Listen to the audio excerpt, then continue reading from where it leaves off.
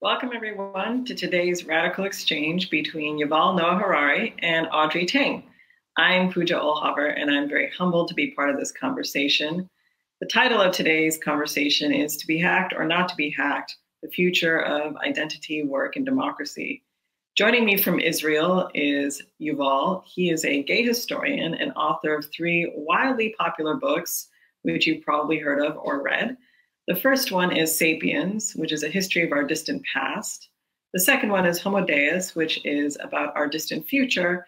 And the most recent book is 21 Lessons for the 21st Century, which is about today. Also joining me is Audrey Tang from Taiwan. Audrey is the first digital minister of Taiwan, also the first transgender member of the Taiwanese cabinet. Audrey is also an artist, an hacktivist, and also an anarchist.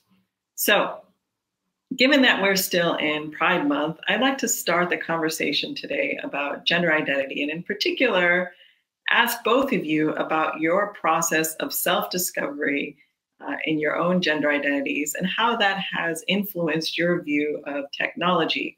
Yuval, we'll start with you. So, the process of realizing that I'm gay and coming out really shaped my attitude, not just towards technology, but towards science and history in general.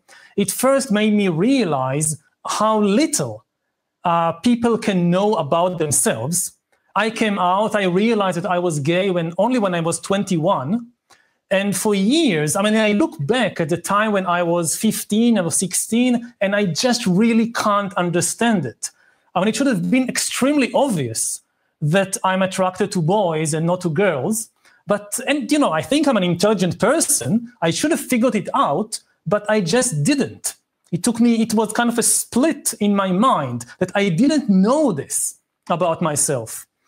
And this is why today, when I look at the development of new surveillance technology, one of the things that most interests me is what happens when somebody out there can know me better than I know myself. I'm quite sure that if Facebook or TikTok or whatever existed, and when I was a teenager, they could find out I was gay in like 2 seconds, long before I knew that about myself. And what does it mean to live in a world when a corporation or a government can know something so important about me that I don't know about myself? And this is one of the big questions I have today about technology and its impact on politics and society. Audrey, can you tell us about your process? Certainly. I will first acknowledge that Taiwan is one of the very few, maybe the only jurisdiction now in the world to hold a physical parade a couple of days ago and yesterday too, of the Gay Pride and Transgender and LGBTIQ rights march. In Taiwan, it's only been 1 year since we legalized marriage equality, the first in Asia, by adopting a very innovative way of legalizing the bylaws, but not the in-laws, meaning that in the legal code, we make sure that when 2 same-sex couples wed, they wed as individuals with all the same rights and duties, but they are families, because in Mandarin, we have 8 different names for aunts and uncles.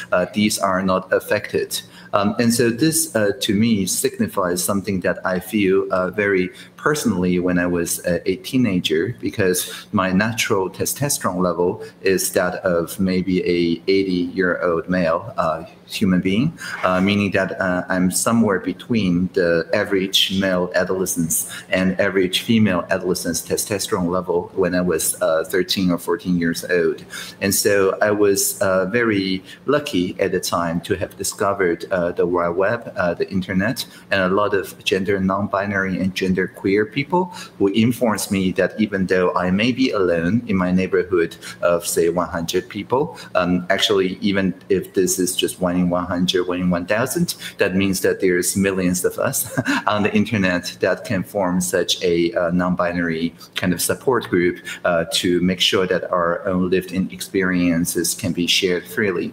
Later on, when I was 24 years old, I would go through the second puberty, the female puberty, which lasts for another 2 or 3 years. And so it enables me, as someone who works in as a poetician, making sure that I understand, empathize with all the different sides, because in my mind, there is no half of the world that's different from me. I can empathize with other people's lived-in experience because I've been through the different puberties as well. So when we legalized marriage equality, I think it really is an innovation when we discover this intergenerational way of reconciling our different positions, the older generation relying on family and more group values, community values, and the younger generation more individualistic values. But in our legal code, we make sure that we respect both traditions in a transcultural way. So I often just translate the official name of our country as a transcultural republic of citizens, and that also constitutes my main work. Great, thank you. Audrey, do you worry about the situation which Yuval describes, where technology can, know ourselves better than we know ourselves and before we know ourselves? A lot of my work is to ensure that social sectors and in radical exchange terms, a data coalition or a data cooperative owns the means of production, in this case, the production of data. That is to say, if people produce data in a way that is passive, that enables a surveillance state or surveillance capitalism, and that will lead to the scenario where Yuval was very much articulated in his worries. But if the social sector, that is to say, if ordinary citizens can understand that they're collecting, for example, in Taiwan, the leading contact tracing technology winner of our coronavirus hackathon, the logboard, they collect the whereabouts, their temperature, their symptoms, and so on, but it never transmits anywhere. It keeps it strictly within their phone and not anywhere else. And when the contact tracers, the medical officers comes to investigate, it generates a one-time link that have exactly the kind of information that contact tracing needs without divulging any private details about their friends and families, as would often be revealed by a traditional contact tracing interview. This is just a very simple example, but this shows the autonomous nature of people when they're owning their own data, when they're sharing it only with their most intimate and trusted friends and families. And together, this intersectional data collaborative can prove to be much more powerful than any forced, please install this application technology that the state or the multinational companies can have an effect on the society. And so I would argue that Taiwan's successful counter-pandemic is based on this kind of social sector collaboratives that owns the data and does not store it in the quote-unquote cloud, but rather only in each other's personal devices. Maybe if I can say something about that, I definitely don't believe in technological determinism. I don't think that the kind of either surveillance capitalism or the surveillance totalitarianism that we see developing in some countries, whether it's in the US or in China, whether this is an inevitable outcome of the current technological breakthrough. I think it's a big danger. The biggest danger really is the rise of a new kind of totalitarianism that we have never seen before in history, simply because it's now technically feasible to follow everybody all the time. You know, even in the darkest moments of the 20th century, in Stalin's Russia or in Mao's China, it was simply technically impossible to follow everybody all the time and to know them better than you know yourself. If you need a policeman, government agent, KGB agent to follow everybody 24 hours a day, you don't have enough agents. And even if you have all the agents, they just produce paper reports about what you do. somebody needs to read the reports and analyze them. That's impossible. Now it's becoming feasible, technically, to do that, because you don't need human agents. You have all the sensors and cameras and microphones, and you don't need human analysts. You have AI and machine learning and so forth. So it is becoming a possibility, but it's not inevitable. I think if we take the right actions, like what's being done in Taiwan, that can make this dystopian scenario prevent it from happening. And we saw it in the 20th century, that you can use the same technology to build completely different kinds of regimes. You just need to look at South Korea and North Korea, same people, same geography, same history, same culture, using the same technology in a completely different way. But an even deeper question is, what happens, let's say we succeed in preventing the rise of digital dictatorships, when some government follows us all the time and knows everything about it? What happens if the data is really collected in a responsible and secure way? It serves us and not the government or some big corporation.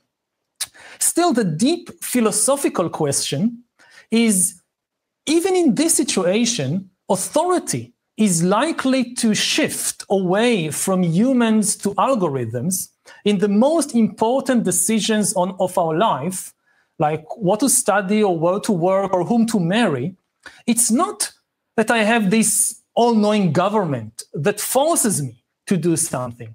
It's just that I know the algorithm knows me far better than I know myself and can make recommendations for me. And I increasingly just rely on what the algorithm tells me. It improves all the time. The algorithm doesn't need to be perfect. It just needs to be better on average than me in making these decisions. And gradually, the authority will shift. And philosophically, I think this is the really big question of our time. Even if we prevent the dystopian scenario of digital dictatorships, how do we deal with democratic algorithms that serve us but still know us better than we know ourselves? So maybe we ignore the outline, and I would just comment on that viewpoint. Yeah, for the sake of brevity, I'm just going to say code, but when I say code, please think algorithm. So code is having, of course, the kind of impact as Yuval described it, because code is like law, but it's not a law of text. It's like a law of physics and cyberspace, because code determines what can happen, what cannot happen. Technically, not cannot happen, but it takes a lot of effort, like being a professional hacker, to make it happen. For most people, it's just it cannot happen because it's pre-regulated by the code.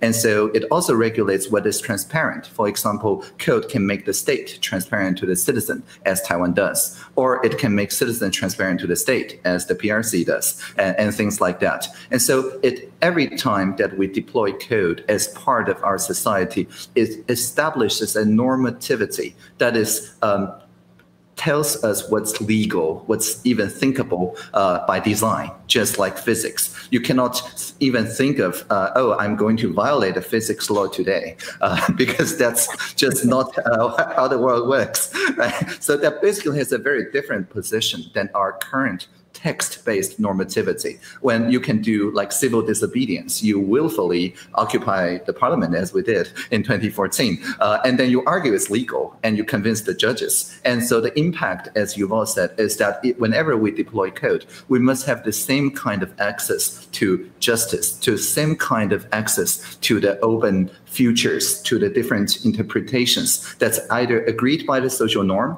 which would be a positive impact, or it would be set by a few people and basically restrict everybody else's imagination, which would have a negative social impact, even if it is not by one or two actors, even if it's by tens of thousands of programmers. That still is a kind of restriction, and to me also a negative social impact. Yeah, I think it's an extremely important point, this comparison between code and physics, because a lot of people today still don't get it. the enormous power of coders to actually shape reality. So yes, coders can't change the E equals MC square. We can't change that. But social reality is increasingly constructed by these codes. You know, it starts with very, very simple thing, like you have these, even in the old days, like you go to a government minister and you need to fill up some form, and you have to, somebody decided that on the form, you have to check male or female. And these are the only two options. And in order to fill in your application or your form or whatever, you have to tick one. And because somebody decided, some functionary decided that the form will have only these two options, then this is now your reality. If you say, no, I often tickle both, by the way. Yeah. Yeah, but then again, I mean, in some systems, you can't just tick both. If it's paper is still in a way, that's a good example, because paper in a way is still more enabling. I mean, if you're creative, you get this government form on paper and you tick both boxes, wonderful. But if it's on a computer, then somebody coded the form in such a way that no, you can only tick once. And unless you tick, it doesn't go on to the next screen or whatever. So, and this is now your reality. And maybe it's some 22-year-old guy in California who did it without even thinking too deeply that he is making this deep philosophical and ethical and political decision that will have an impact on the lives of people all over the world. And you can see it when you input the emoji, that is to say, like in the movie Arrival, those very abstract symbols that we all use to communicate now. And for a very long time, the default emojis are all male. And you have to pass a gender selector for it to look like a woman. And just in very recent years, like in the past year or two, the multinationals and the Unicode Consortium, actually, the standard, the code makers, started to say, no, the default personnel, the laughing with joyful laughter, with joyful tears face, need to look gender neutral by default. And if you want it to look like a boy or like a girl, you have to do additional work, and it must be the same amount of work to make it look like a boy and like a girl. So I think that is the kind of norm that I'm saying that the code makers, if it doesn't allow for future interpretations, if the maker of the checkboxes doesn't allow for a other or non-binary choice, which by the way Taiwan provides for people arriving to our airports when you're doing the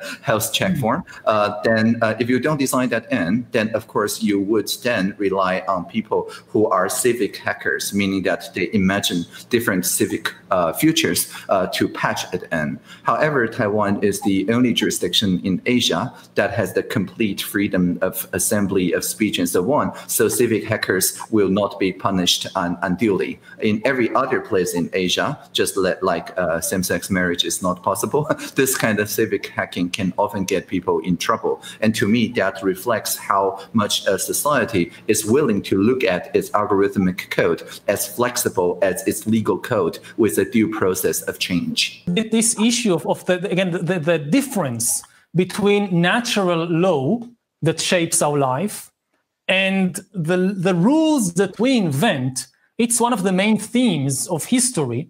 Of course, every culture, every religion claims that their rules, their laws are the laws of nature, and those who break the law are doing something unnatural.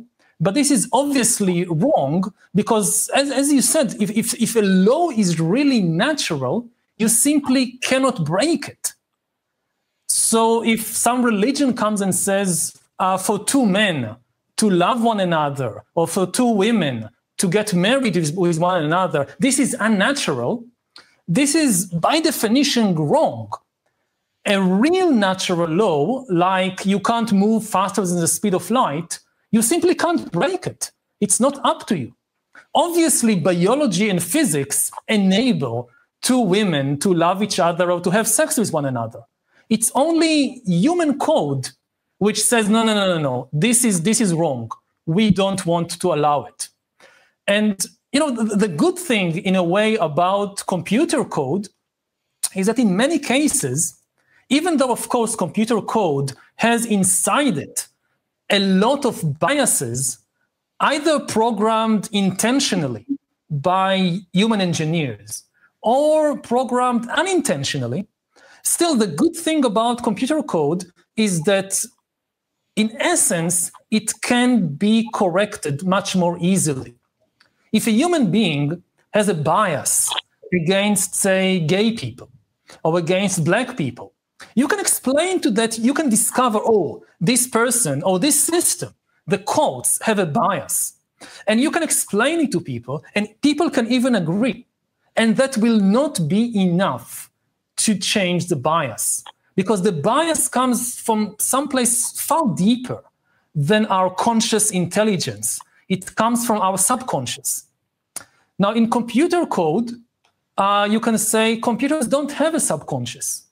If you find where in the code the bias is encoded, and you change that, in a way, it's much easier to make a computer code gay-friendly or LGBT-friendly than to make a human being change their deep biases. So this is an interesting point. Audrey, you mentioned in a previous talk in the recent COVID crisis, this example of pink masks and how civic technology actually facilitated gender mainstreaming and could support that and actually go deep into our biases. Can you tell us a little bit about that example? Certainly. So in Taiwan, what we say the social innovation, our pandemic response system is based on the three pillars of fast, fair, and fun. And the fast part is the collective intelligence system that literally rely on the most ancient communication technology, that is the landline. And so anyone with a telephone, smart or not, can dial 1922, which is a simple landline number, and it's toll-free, and tell whatever they want to tell to the Central Epidemic Command Center, the CECC. And one day in April, there was a young boy who said, in our district, because we ration medical masks at a time, when you ration masks, you don't get to pick the color. It just so happens that all his rations was in pink color. And so he was afraid to go to school, saying that my classmate may bully me or laugh at me for wearing pink medical mask. And so I think one of his friends called 1922 to tell the CECC of this problem. And the very next day, in our daily live stream press conference, where the CECC answers all the journalists' questions, you can see every medical officer, regardless of gender, start wearing pink medical mask. And that immediately gained national popularity. A lot of the avatars of famous people and famous pages gets turned pink. Pink suddenly became the most hip color. And so then it teaches about gender mainstreaming. And I think this just made everybody a little bit more transgender, which I think is a good idea. And so the point here is that if the norm, people feel that they have a stake in the norm, and just with a simple phone call, and regardless of age, I mean, that boy probably isn't of legal age, probably isn't 18 years old, but just through this simple phone call and convincing in a very natural manner and appealing to the CECC's idea of mask for all, if a few boys doesn't wear mask because it's pink, then it actually is a public health threat to everybody else as well. And because of that, they took on this gender mainstreaming role very quickly within 24 hours. And this fast iteration cycle, this agile response, then makes the social sector more strong and more robust, because everybody, instead of waiting for the command from the command center, they can actually just participate in the code making.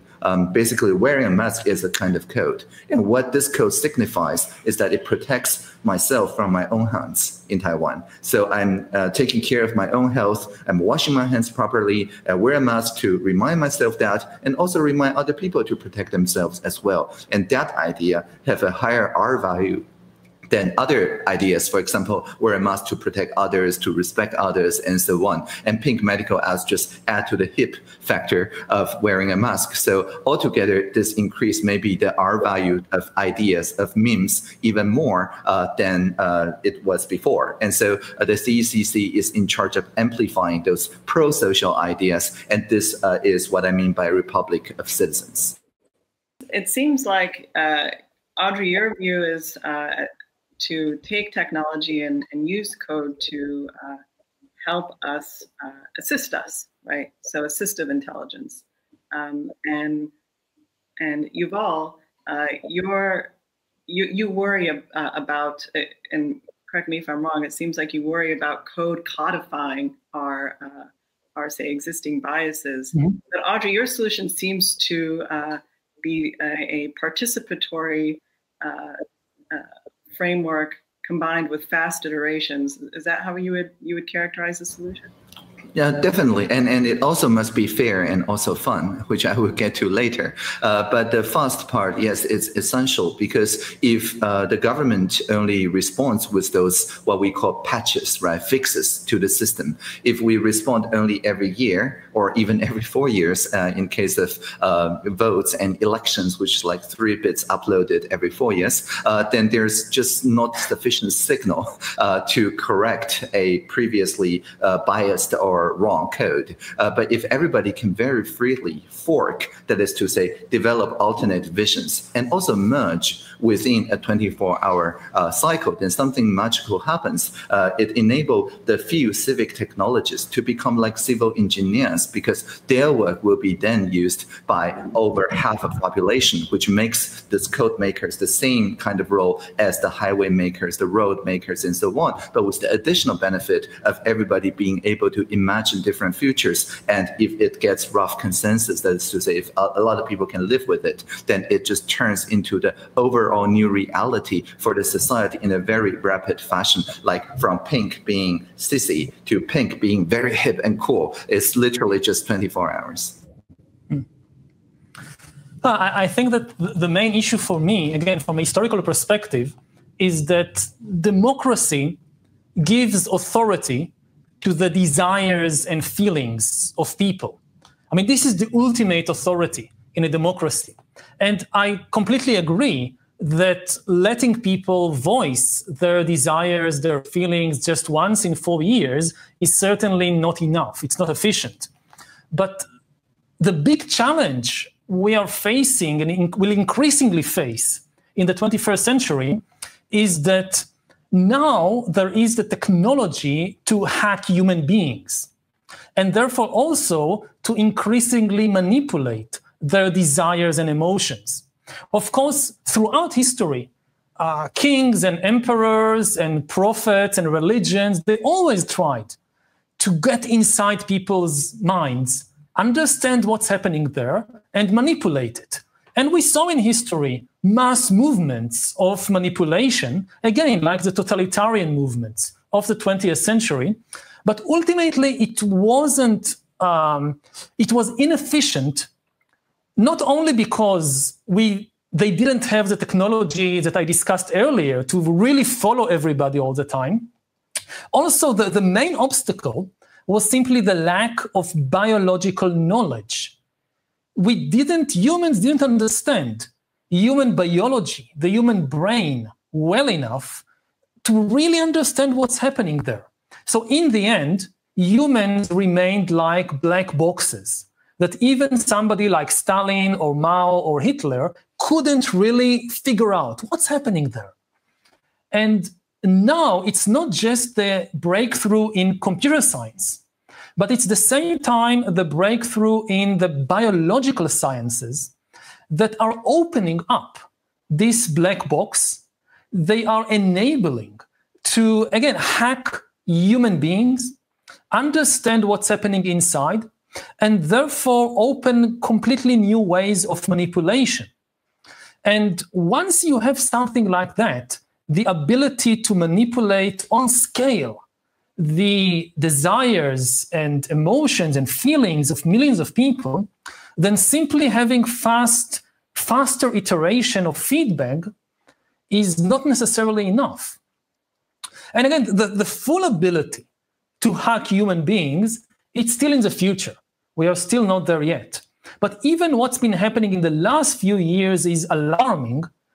Really, you have all these algorithms and apps and devices that what they are really about is hacking human beings. You have the smartest people in the world working on this problem of how to push our emotional buttons. Like you have the big corporation, and they say, look, people are spending 30 minutes a day on our app, on our device, on our platform. We want them to spend 1 hour. This is your mission for this year. And they take the smartest people in the world and give them this task, how to hijack people's attention and keep them on our platform.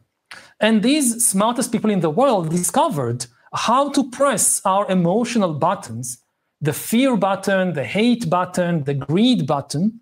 And this is the easiest way to grab people's attention. And looking to the future, again, I mean, the threat of a rising dictatorship, a new kind of dictatorship, is a big one.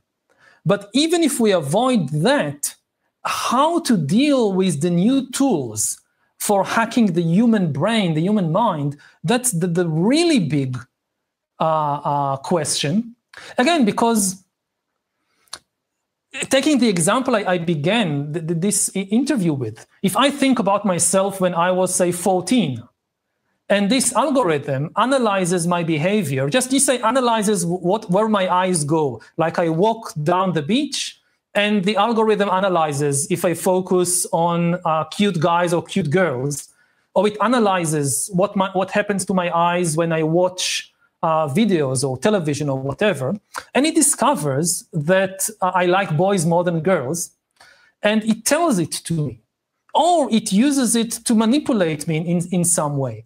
So, you know, if it's a bad manipulation, like Coca-Cola is using this knowledge to sell me something I don't need, they show me commercials with sexy guys, so I buy their product, and I don't know why, then they are using it against me. But the really big issue is, what if the algorithm isn't malign? It's not working in the service of some corporation. And I don't know this about myself, but the algorithm knows it. There is kind of an imbalance here. And what happens then? I mean, should it tell me that I'm gay? Should it kind of expose me slowly to different contents that will enable me to realize this about myself? I mean, what is the proper kind of relationship with this kind of entity? I'll say one more thing. We had this kind of entity throughout history in a way. Mother or father or teacher. My mother is somebody who, when I was 14, maybe she didn't know I was gay, but she knew a lot of things about me I didn't realize. But my mother had my best interests in mind when thinking how to use this information about me. And we have thousands of years of experience in building the kind of beneficial parent-child relationship. Now we are suddenly creating a completely new kind of entity who actually knows about me far more even than my mother, and we have no cultural or historical traditions about what kind of relationship I have with my AI mentor that has all this information about me. And I don't want this to sound dystopian or utopian. It's just fascinating as a historian to think what kind of relationships will emerge out of this new technology.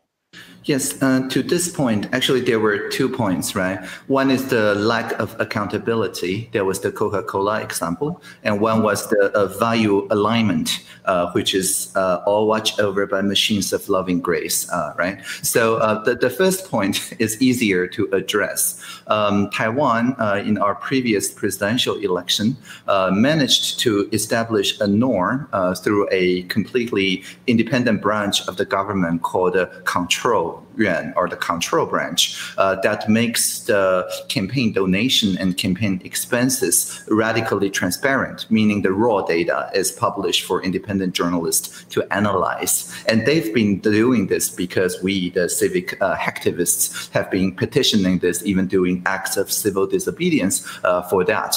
And so when we really started doing that back in the mayoral election in 2018, we discovered that there's a large chunk missing. The social media advertisements, these were not reported as campaign donations, neither as expenses. And many of them maybe came from outside Taiwan, and we don't know. It really is an unaccountable black box. And we read, of course, about the reports about how some foreign powers interfered with some other countries' elections using hyper-precision targeting technology, exactly the kind that Yuval described, right? It predicts in a micro-prediction way what people's kind of hidden fears and hopes are, and they cater to those fears and hopes and just target this very tiny slice of people, trying to persuade them to not go to vote or to avoid certain kind of candidate or do some kind of emotional manipulation. And so we tell all the multinationals that, okay, look at our control yuan. This radical transparency is the Taiwanese norm, and you have two choices. You can either publish your real-time advertisement library, just as our control yuan does in radical transparency, so people engaging in such dark manipulations will be discovered and shamed. Or you can just simply not run political and social advertisement during our election session, your choice. And we did not pass a law for that. We basically just let them know there will be social sanctions if you violate the control yuan norm, our election norm. And so Facebook decided to radically open their ads library, while Google and Twitter and so on just simply refused to run political advertisements during our election. So that is a very neat example to the accountability issue, which is a more, to me, minor issue. The value alignment issue is much larger. Just as our mothers, fathers, and community members may all offer interpretations, that is to say, their such advice to us, of course, have our own best interest in mind, are nevertheless colored by their life experiences. And even though those interpretations may be valid, they also, to a growing teenager, forecloses certain other possibilities, because that's the power of interpretation. And so to me, I think a way to free ourselves from this value alignment issue is just to have, as a norm, multiple interpretations. Just as you can have many human assistants, each purportedly value aligned to you and make accountable explanation wherever they do some decision not in your best interest, you will have those different human assistants compare notes. And if one of them consistently make things that are not value aligned to you, at least you have other assistants to warn you about. And I think this plurality instead of a singularity vision is what I have written in my own job description. Like, instead of user experience, we need to think about human experience, because when we think about user experience, I know some other industry who also use the term user. You only care about the time that you spent addicted with that technology. When you use the term user, it's a zero-sum game of attention and time spent. But if you think of the total human experience, then these different interpretations may add to one another and eventually liberate oneself from one singular vision of oneself. Yeah, I agree that one way to deal with this issue is to have this plurality of actors and viewpoints. And funnily enough, when people think about algorithms taking over, they most fear about democracies. And democracies are vulnerable in things like election manipulations. But people don't realize that in the long run, when you talk about algorithms really taking over, not in a science fiction way, of the robots rebelling and trying to kill us, but of algorithm actually gathering more and more power to themselves. So even if you still have a human president or a human prime minister, actually all the important decisions are being taken by an algorithm that the prime minister cannot even understand. Like, the algorithm comes to the PM and tells, look, there is a huge financial crisis about to happen, and we must do this. But I can't explain to you why, because your brain just can't analyze all the data that I have gathered. So even though the PM is still officially the one in charge, actually it's the algorithm running the show. And this is increasingly happening. And the funny thing is that dictatorships are actually far more vulnerable to this kind of algorithmic takeover. If you think about, say, the PRC, I often think about maybe if I had time to write a science fiction novel or a science fiction movie about algorithms taking over, my favorite setting will actually be, let's say, the Communist Party of the PRC. What happens, imagine, if the party gives algorithms increasing control over the appointment of lower-ranking officials?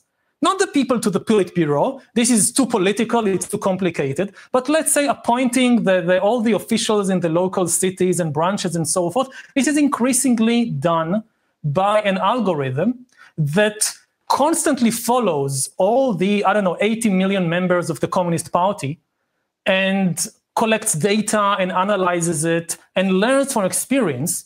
And very soon, nobody in the Communist Party actually understands why the algorithm is deciding to appoint this person or to advance that person, but they trust the algorithm. And very soon, the algorithm basically takes over the party. Even if one day the Politburo wakes up and say, oh, no, it's gone too far, we've lost control, it's too late for them. Because the algorithm has already appointed all the lower-ranking members. And this kind of algorithmic takeover, which I think is far, far more likely than the science fiction scenarios of a robot rebellion, this can actually happen far more easily in an authoritarian regime than in a democratic regime. The only ingredient missing is for the people higher up to develop enough trust in the algorithm. In a democracy, you need to convince millions of people to trust the algorithm in order for the algorithm to take over.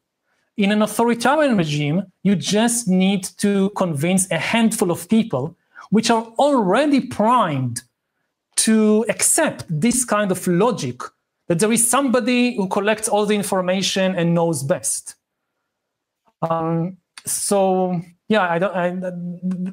just one possible scenario. But the really deep problem of value alignment is that even if you have a democracy and you have many players, as the algorithms get to know us better and as we listen to them in more and more decisions in life, they increasingly also control our own values. And that's especially true if they accompany us from an early age. Like I'm now 44, so my values have been shaped by decades of experience. And if an algorithm now increasingly makes decision for me, the algorithm will still find it difficult to change my core values. But if you start with a baby or a young child and more decisions about the life of that child are taken by an AI mentor, again, not an evil mentor that actually serves some corporation, but a mentor which is supposedly really serving the interests of that child, but it learns on the way, it changes, and you don't really know, you trust the algorithm, but you don't really know where are these decisions coming from. A human can't go over all the data and understand it. And these decisions also shape the values of the child as she or he is growing up. So again, I don't have a fixed opinion about it. I don't think it's dystopia or utopia. I just think it's a completely new kind of situation that as a historian fascinates me. one of the ideas in radical exchange is data dignity, and Audrey, you alluded to it earlier at the start of the conversation in the architecture, and I think one of the things sort of to consider here is how can we architect algorithms so we have this plurality. And data dignity, I think, is useful now. And the idea of data dignity is that you separate control and use of the data, right?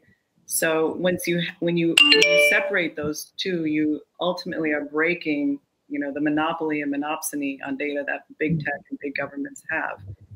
If you do that and you separate control and use, then you can imagine that there's going to be lots of sort of different data cooperatives or collectives which can accept or reject algorithms, right? And we'll see, you can imagine a plurality of algorithms on top of a plurality of these collectives, which we choose from. Audrey, do you think that that's a compelling vision of the future that could solve some of the problems which you've always worried about? The idea of a single mentor presupposes a kind of linear development path. And as a junior high school dropout, I have no personal experience with linear path. And so I hear people have attended this thing called university. But in any case, what I'm trying to get to is that really in Taiwan, our new curriculum starting last year invites the children to set their own projects to solve structural problems by problem-based learning. And teachers, it could be institutional, it could be in the community college, it could be in the local like elderly learning groups and so on, indigenous language circles and so on. These are the different circles that this child, when they care, for example, about climate change, they can reach out to the various circles interested in that thing instead of relying on the textbook teaching them the truths and facts about climate science, which doesn't make sense unless you have a compelling motivation to understand and solve this problem, right? So the idea of a motivational, self-motivational learning is at the core of our new curriculum. And this is after decades of alternative experimental homeschooling, all sorts of different education experiments in Taiwan, which are legal, all of them, up to 10% of Taiwanese young people can choose their own curriculum free of the official one for the past decade or so. And after we learned from what worked and what didn't, we decided that this kind of autonomous joining the circles that tackle the same problem is the best way to free from individual to individual competition, which tend to dominate East Asian education thought. And once you get trapped into that linear growth, then of course you will have, the first place, second place, third place, as if on the same runner's track. But if you're attracted by a systemic problem that you seek to solve, then you basically choose your own course and you win at the starting point, I guess. And then you meet other people who are also kind of forming new constellations from all the different disciplines and all the different cultures in a transcultural way. And in this way, everybody you meet will kind of be in a very different culture. And they probably don't agree with each other about their worldviews and their algorithms. If they empower themselves with augmented reality or assistive intelligence, will probably have very different values. And then the child will be able then to form, in a sense, their own constellation. And so I think this is what the radical exchange idea of intersectional data really shines, in the sense of oneself. We define me as really just a bunch of hashtags. The more dimensions that I explore, of course, the more unique this combination is. But at the end, it's just a plurality of hashtags that I associate myself to, and therefore curate the kind of data that's useful to these different ideas or different values, but all the while remaining true to my own chosen combination of this constellation. And that's, I think, at the core of the data dignity idea. Yeah, I think that the kind of ideas of a kind of AI mentor doesn't imply a single trajectory or a particular value system, just the opposite. I mean, it can actually encourage exploration and wide breadth of interest, even more than traditional education systems. If you think about something like, I don't know, music. So let's say I have a particular musical taste. Now, one vision of the algorithmic sidekick or the algorithmic mentor is that the AI learns what I like and just gives me more and more of that and kind of imprisons me in the cocoon or the prison of my own previous biases and opinions. But the opposite view is that no, because it knows me so well, it also knows the best way to expose me to, let's say, new musical tastes. It can even calculate I don't know, sometimes when you try too much, then it backfires. So it knows that, I don't know, that 10% of the music that it gives me would be from genres or traditions that I myself would never think of trying. And it can also know the best moment in the day or the week when I'm most open to new experiences. In the traditional way of school, you go to music class. So music class is every Tuesday at 11 o'clock. That's it. And this is when you are supposed to be exposed to new kinds of music. But maybe on Tuesday at 11 o'clock, I'm very tired or I'm concerned about something. And this is the worst moment to try and introduce me to jazz or to Indonesian gamelan music. But the AI will know that actually at 7 o'clock in the evening on that particular day, I'm much more open. So it will try then. In this way, hacking human beings does not necessarily mean imprisoning them in their own previous preferences and biases. It can lead to unprecedented variety and exploration. So it can really go in a lot of different ways. I completely agree.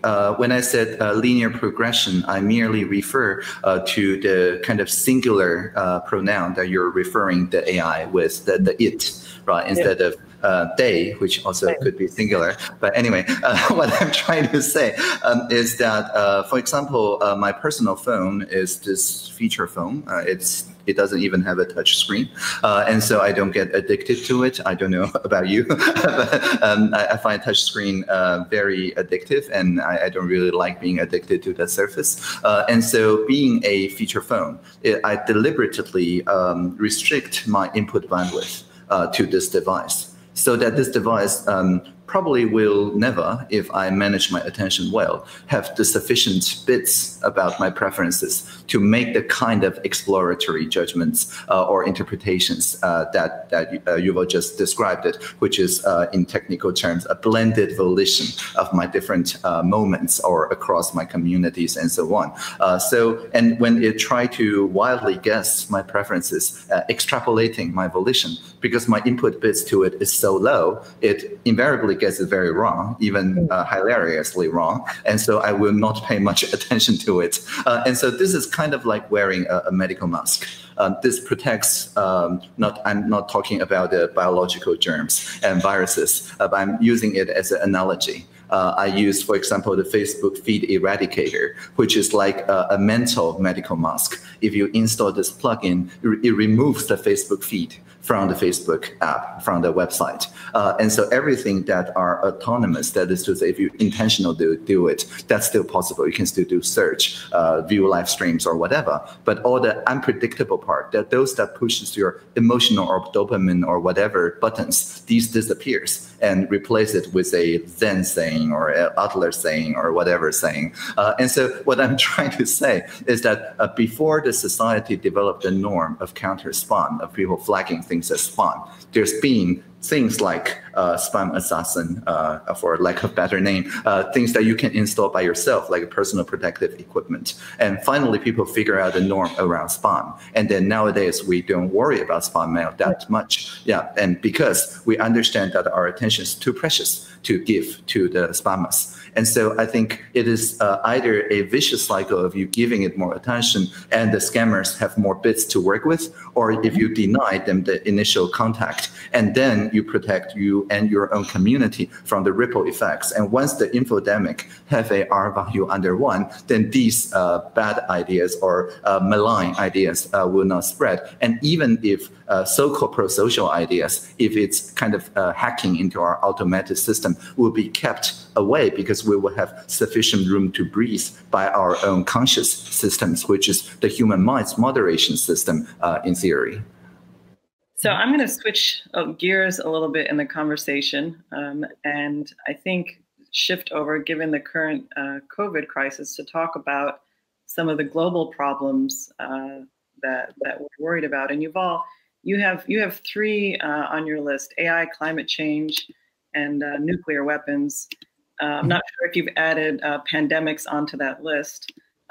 But one of the remarkable things about this crisis has been Taiwan's exceptional performance here in terms of suppressing the virus without a lockdown and without community spread. And you know, it is a national narrative and a success to Taiwan, but it's a global problem. So Audrey, my question for you is, what was the narrative of Taiwan's success? Do you think that it was a shared nationalist identity that pulled the Taiwanese together, or do you think it was a shared participation in solving the problem? And what can we extrapolate around the world and to replicate the success? There's actually 2 crises at the same time. There is the pandemic, which is the biological one, and then there is the anxiety and fear and outrage and conspiracy theories and panic buying that is collectively referred to as the infodemic. A good analogy is that if those ideas of conspiracy theory, if you do not put out the vaccines of mind, that is to say, deliberative, intentional communication materials of basic scientific understanding, then people would suffer actually from a epistemic void, because they don't know really what's going on, and they tend to fill in whatever the mental projection is, which tend to divide people more and make things even worse, right? And so in Taiwan, in very early on, we established the fast, fair, fun principles. And I talk about fast, right? Anyone who care enough about asking anything about the counter-pandemic strategy can call 1922 and get their questions answered. Or the journalists will ask their questions in a much more elaborate way and get the daily 2 p.m. briefing understanding. But even that is not sufficient to quell people's fear, for example, about the lack of protective gears and protective masks. We had a very early on a panic buying of medical masks when it was first distributed in convenience stores and pharmacies. And there was a civic technologist with the name Howard Wu in Tainan City, developed this very simple idea.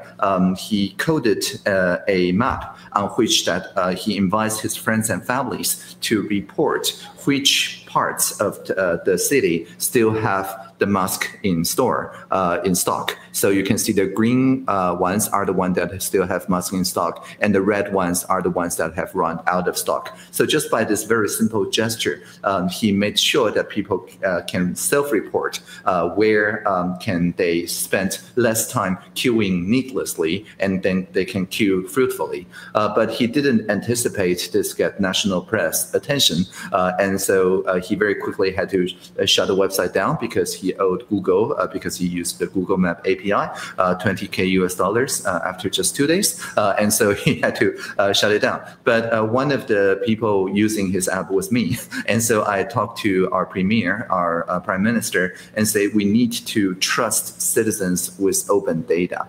And I think this is one of the most interesting things in Taiwan's history of building open data and open APIs, in that when we switched to ration the mask through the pharmacies, anyone can use their single-payer national health card, which covers 99.99% of Taiwanese population.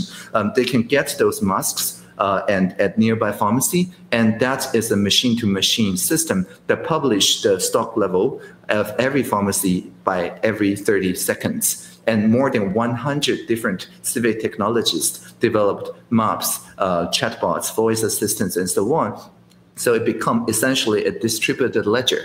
in which that you can only update every 30 seconds, but without any possibility of go back in time to change the numbers. And if people queue in line, finally get their 3 masks per week at a time or 9 masks per 2 weeks later on, they expect after a couple minutes to see in their phone that the stock level of that pharmacy will deplete by 9 or 10 if they are a child. If it doesn't deplete, or if rather increases, then they will just call 1922 right there and report this anomaly to the CECC. And I spent the time to talk about this in detail because this captures, I think, what's at the root of the idea of a data collaborative. It's everybody holding each other accountable, everybody ensuring that there really is a fair distribution because they can witness by themselves, and independent analysts can write more dashboards to show there's an oversupply in certain areas, undersupply in certain areas.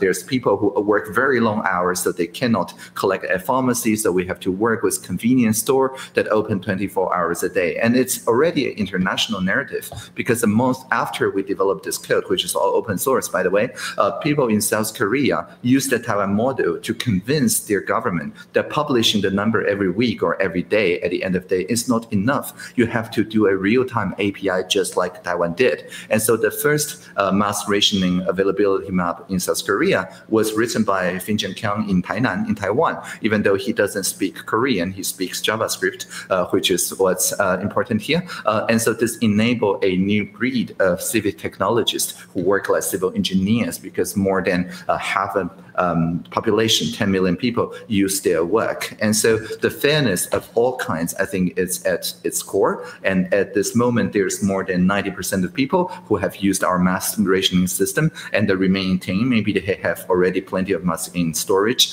before the pandemic. They can also use that app to dedicate their uncollected quota to international friends for humanitarian aid. So you can see actually 300,000 people's names in Taiwan Can Help That Us that dedicated more than 5 million medical masks internationally. And you see when high-level officials start wearing this mask that prints made in Taiwan, then people approach us and say, oh, we also want the blueprint that you can automate the production of 2 million masks a day in a small automated factory. And we also share the blueprints to many other jurisdictions as well. And so the fairness is definitely not just national, it is really an international perspective. So that's a fair pillar of fast, fair, and fun.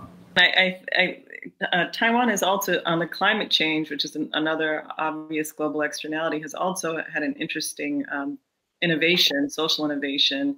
Audrey, can you maybe tell us a little bit about the distributed sensors operated by citizens and run on a distributed ledger? Is that a solution we can also? Yeah, definitely. The mask map were able to be prototyped so quickly because there was already another map called the air map that's already in place. So people in Taiwan voluntarily joined this distributed ledger and basically dedicate their school balcony or whatever to measure the climate, to measure, for example, air pollution levels and so on, and upload it to the civil IoT system, which is powered by distributed ledger technology. And what this means is that if you live in a place with some air pollution and you want to know whether it's from mobile, immobile, or overseas sources, you reach not for the 100 or so very high precision weather stations in the country, but rather to your primary schools and interesting observations by even high schoolers in their data stewardship process using those very cheap, less than $100 airboxes, and connected to the 4G network, which is $16 per month for unlimited data connection everywhere in Taiwan, because we have broadband as a human right. And all of this enabled this kind of collective intelligence that contributes to climate science. And because all the data are then at least one copy of the ledger is in the National High-Speed Computing Center, the NCHC, which is the top 20 supercomputer in the world, top 10 if you count the energy carbon footprint. But in any case, this supercomputer would then be able to take any junior high schooler's code, and if it's a better code to predict the air pollution or to predict the climate model and things like that, it would automatically be able to access the entire civil IoT system without this junior high schooler have to download any data to their personal computer. So this, in a sense, is democratizing even very basic things like climate research and climate science to the citizen scientists. That's, again, another application of our fairness principle, and that's why we can get a mass map running so quickly. Yuval, does this make you more optimistic about these global challenges that we face? Yeah, I think that with many of these global challenges, so the solution has to be global, but of course it's rooted, it's based in individual countries. The most important thing is not to fall into the trap of thinking that there is a contradiction between nationalism and globalism and that we need to choose. There is no contradiction. Nationalism is about loving your compatriots, not about hating foreigners. And in many situations, like in this pandemic or with global climate change, if you really love your compatriots and you want to take care of them, you have to cooperate with foreigners. So to be a good nationalist, you also have to be a globalist. There is no contradiction. And I think we are seeing it with initiatives like the one we just heard in Taiwan. And also a very important thing is that some people think that to deal with these emergencies, whether the pandemic or global climate change, we need some kind of authoritarian regime that will tell everybody what to do. Otherwise, there is no way to reach a consensus. But the example of Taiwan proves the opposite.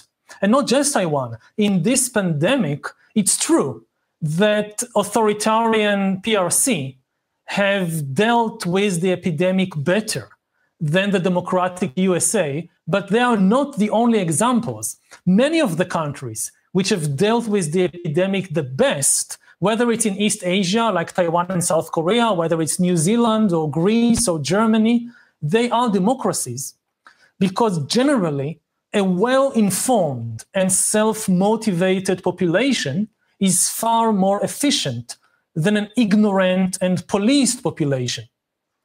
With a well-informed population in democratic countries, instead of wasting resources on policing the people, you can actually benefit from their initiatives, and this is the best way forward. So we're actually coming to the end of our time here. So I think I will just ask a final question.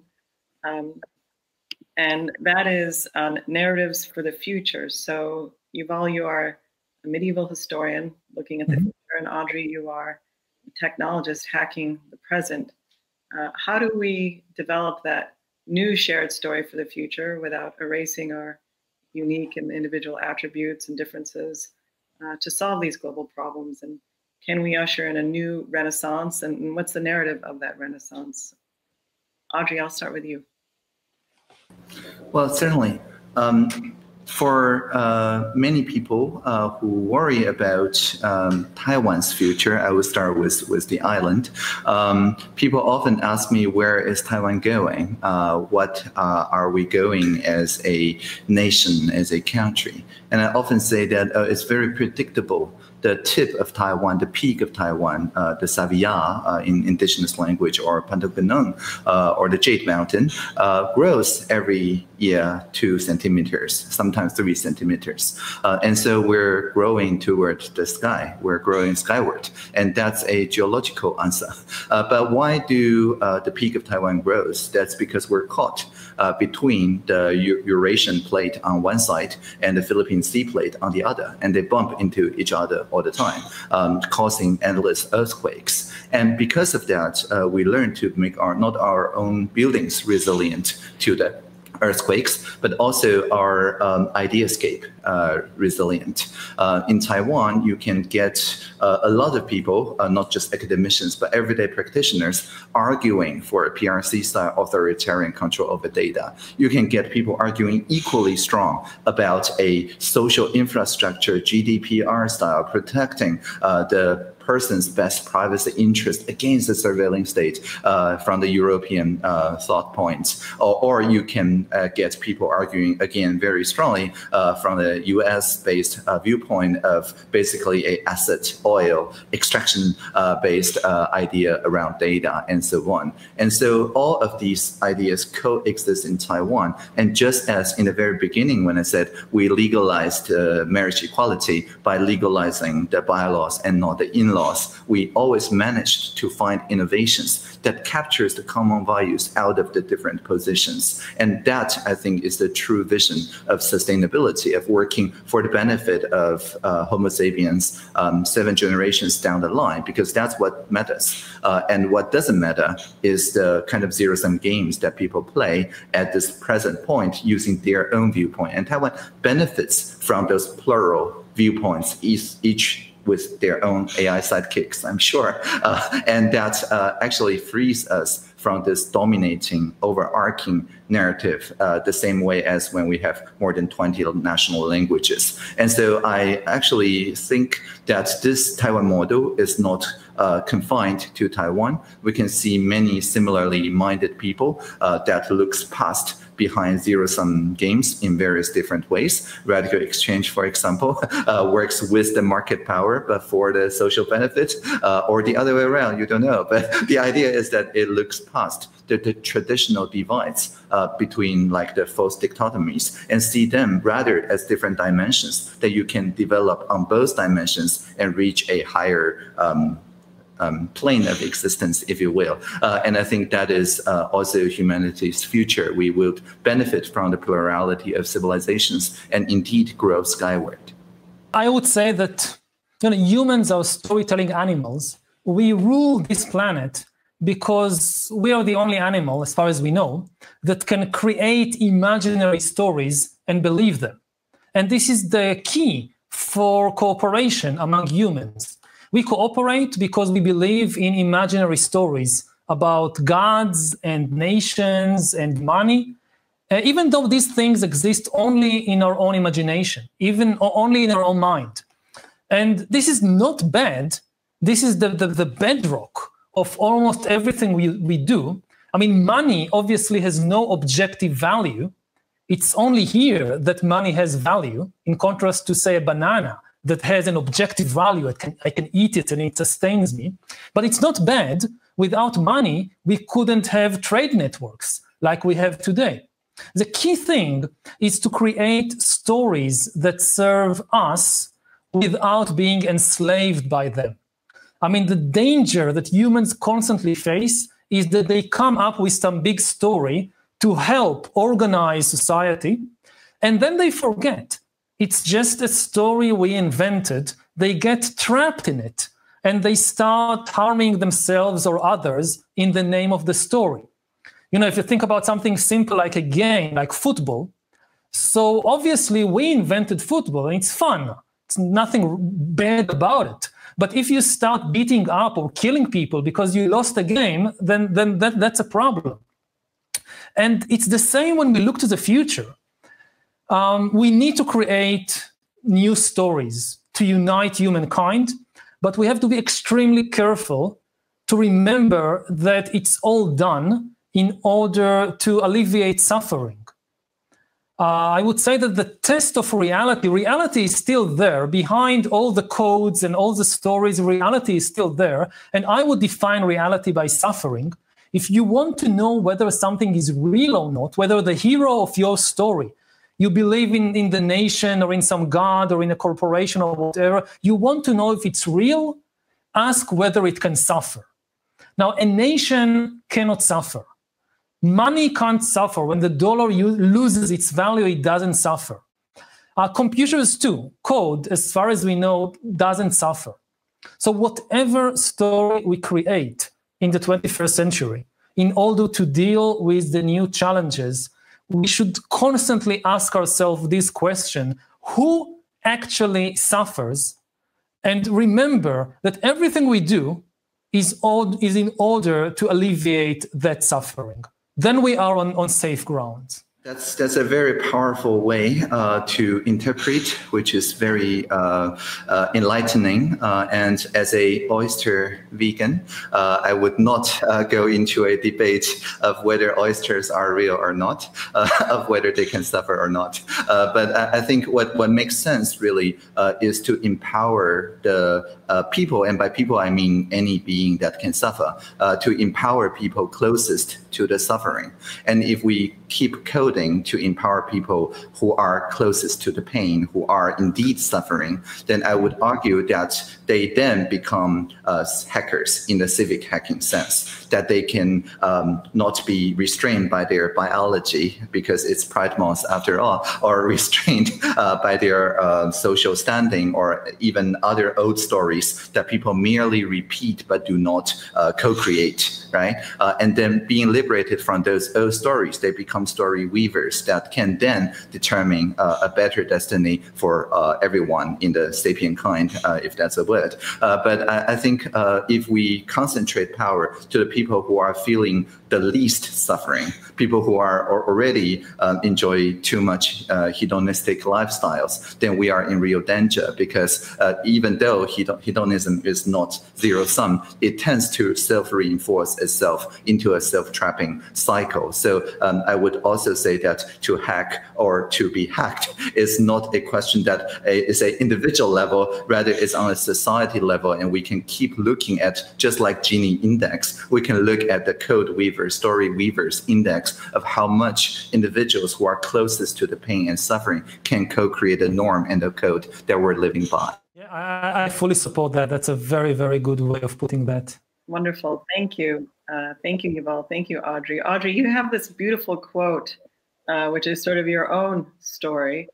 Would you mind sharing that on the singularity is near, but I won't say it. I'll let you say it. Sure. Okay. All right. So yeah, it's my job description, actually. So 3.5 years ago, when I first became digital minister, people often confuse digital with IT, information technology, or ICT plus communication technology. I keep telling people technology is talking to machines, and digital is about forming a new possibility in societies. But it's hard to distinguish those two apart. So I wrote a poem, or a prayer, really, as my job description. So I will read that by Puja's request. And it goes like this: when we see the Internet of Things, let's make it an Internet of Beings.